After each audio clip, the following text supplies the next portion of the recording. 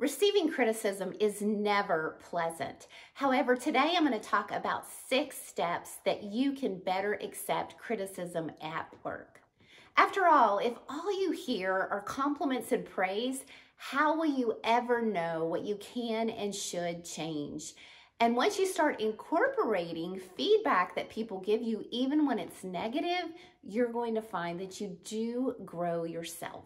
My name's Antoinette Griffin, and my channel is all about confidence, communication, and charisma from an introvert's perspective. So let's get into these 6 steps on better accepting criticism. And what we're talking about today is constructive criticism. This is criticism that even though it may sting in the beginning, when you think about it, it really is feedback that's meant to help you be better. Step number 1, and this one's really hard because I know it is for me, but that is listen without interrupting. It's going to be really tempting when someone starts giving you negative feedback or critique for you to interrupt, to either justify or explain your side of the story or explain where you're coming from. However, when you do that, it looks like that you aren't teachable. So sit back, just commit to not interrupt, hear them out, because a lot of times once you have heard them out, then you'll have a better perspective on how to respond.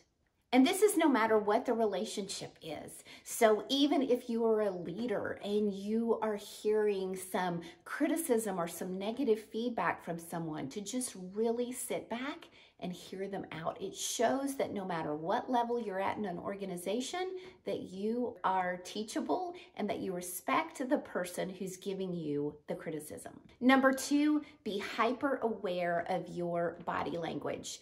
Whenever somebody's giving you criticism or negative feedback, they're hyper aware of your body language because they know that you might be defensive. So if you're listening to them and your facial expression is a thinking face where you're thinking about what they're saying, but it's coming across like you're not happy with what they're saying, then they're going to receive it that way. So just be hyper aware to keep positive body language, keep positive eye contact and facial expressions. It's another way of letting them know that you're teachable and that you hear what they want to say. And just as you don't want to interrupt verbally, don't interrupt non-verbally with negative body language. Number 3, even if you disagree with what they're telling you, look for one little bit of truth in what they're saying. I love what business leader Kat Cole once said. She said, anytime you're criticized, accept that there is a seed of truth in it. And usually there is, because we can all change and grow and get better. Number 4, respond with quiet humility. You think about it, the giver of the criticism usually expects to be met with either some kind of defensiveness, justification, or long explanation. The thing that they're usually not expecting is to be met with quiet humility. And so it disarms the situation, meaning that it calms it down. I remember one time giving some criticism to someone with a strong personality, and I was a little nervous about doing it because I figured that she was going to be very defensive or argumentative. And instead, she paused and she responded with quiet humility. It didn't make me respect her less. It made me respect her so much more.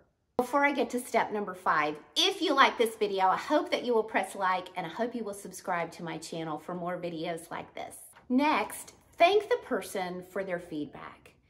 Think about it. The person goes into the conversation with you knowing what they're going to say, but they have some uncertainty because they don't know how you're going to react. So this conversation is most likely uncomfortable for them as well.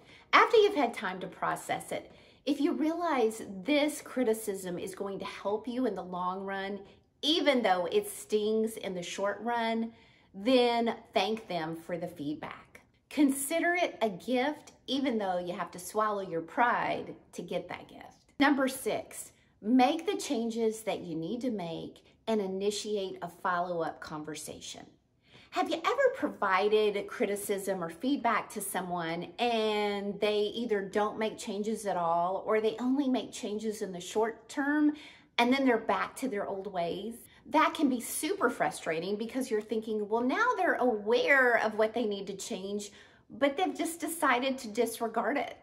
Ask them for their feedback. Have they noticed some changes? This might feel uncomfortable and foreign at first, but it really does show that you're confident in yourself, that you're confident enough to initiate a follow-up conversation with them. And they are going to so appreciate it because they'll know that you really are committed to change.